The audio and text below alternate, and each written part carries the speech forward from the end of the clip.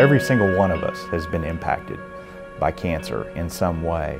And so to have a unit with nurses that are going to be trained especially for taking care of patients that are being impacted by cancer, to have physicians, especially trained physicians, to be able to perform research, there's just going to be a lot that we're going to be able to offer that's new and different. It would not have happened without the generosity of the Louise Harrington family. Okay, the diagnosis was August the 23rd, 2018. I had some abdominal pain for a while, and they did some x-rays and all. It didn't really show anything at that time because the pain was actually higher. And then I started bleeding, and so my personal doctor recommended that it had been 9 years since I had a colonoscopy. Let's go ahead and do it. And I don't think he even really expected anything, and nor did I. So we went in for the colonoscopy August the 23rd. Actually moving into this new space, it will allow us to provide state-of-the-art inpatient care for our complex cancer patients. They can come here and get high-quality, world-class surgical care, great nursing care at 5 Bradley Thompson. Again, beautiful facilities, really provide them with all of the things they need in terms of their rehabilitation and recovery, and we want to provide them with the optimal chance to have a great outcome. So on Sunday morning, he called and confirmed it was cancer. He felt like it was stage 2, possibly stage 3, but they would need to stage it. So, and he also said he wanted to be the one to tell me, not a technician. Didn't want me to wait till Monday. He wanted it Sunday. And by Monday, he had scheduled me to have the procedure to stage the cancer. Now that's the goal, find people's cancer sooner so we can treat it. An investment like this in the cancer center here in Tyler will only help us. We'll be able to treat people when they're here in the hospital, but will also give us the opportunity to go to those counties that are not close to Tyler, that's not Smith County. Wanted to be home. That was important to me, to be home, because at the end of the day, after all I would have to go through, I didn't have a drive ahead of me. And the care that I had gotten up to that point very well indicated the kind of care I would continue to receive, and did. If you're a cancer patient in Smith County, you've got good access to care. That's a blessing for our residents here. Our goal really is, how do we get out into the counties in East Texas and bring more care to them faster? Texas Oncology has been a partner of ours for many years. So to be able to advance that partnership is significant. It's so important. How do you take the largest physician group in Northeast Texas and align that with the largest oncology group in the world? And obviously you have to be very creative, but we had to have a common vision.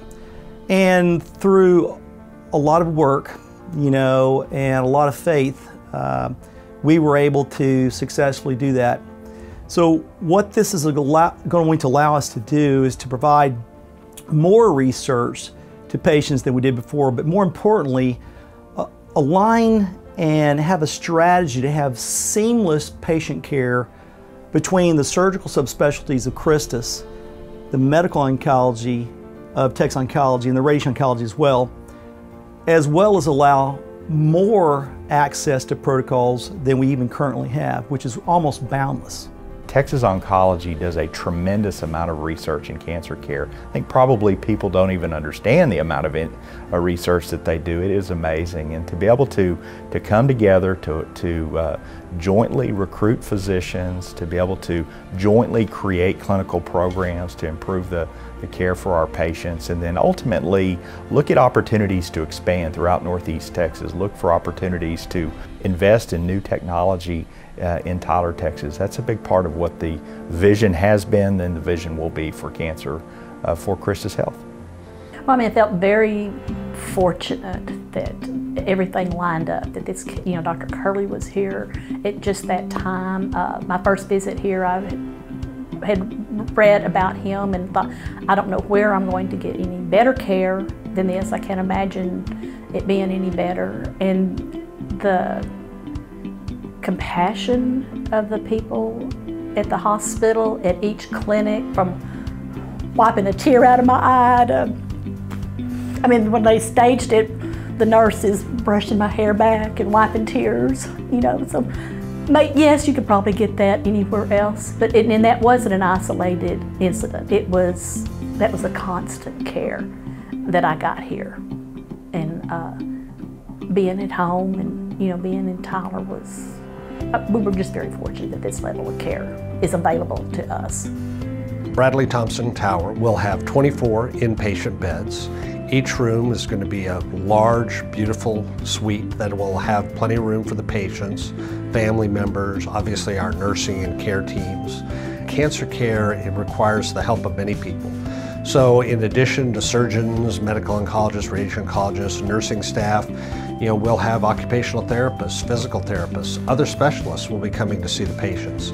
That's one of the advantages we have here at CHRISTUS Trinity Mother Frances. In addition to having all the high-end oncology or cancer specialists, we have all of the other medical specialists and other surgical specialists who are there to provide care for the patient.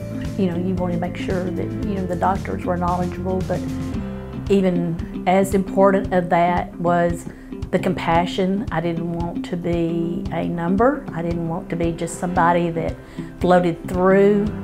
You know, I wanted when I came in, they remembered me the next time to some degree. I realize they see lots of patients and that's not always possible.